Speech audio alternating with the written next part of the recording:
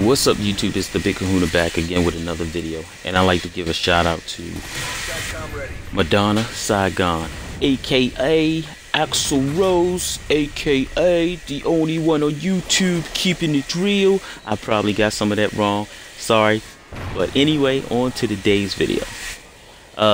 So my boy Madonna Saigon was in Bang Bang and he posted not like a question, but just posted something about, you know, how the XB1 still needs a patch day one in order to work.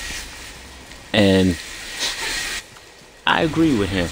He was saying that it's a bunch of BS, and it is a bunch of BS. I mean, I understand in the beginning when they had to make all the changes and everything, and then you had to download this patch, but it's been a year and people still get their consoles and still have to bring them home and still have to download a patch in order for it to do anything.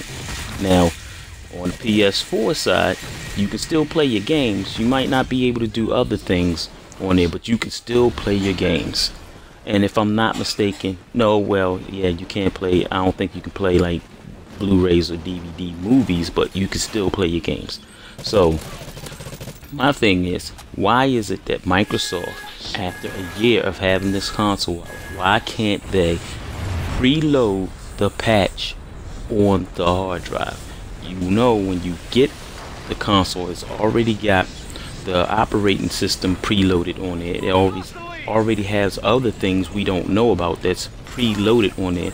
Why can't they preload this also? Now, is this something that they'll do in the future? I don't know, but they need to fix this.